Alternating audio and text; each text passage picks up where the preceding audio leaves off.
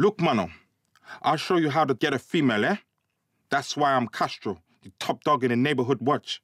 And these are my ends. I know it look like a little first, but I want to show that stuck-up bushy poochie what I can do. You know the one that looks like she hasn't had a good bone in weeks. Ha!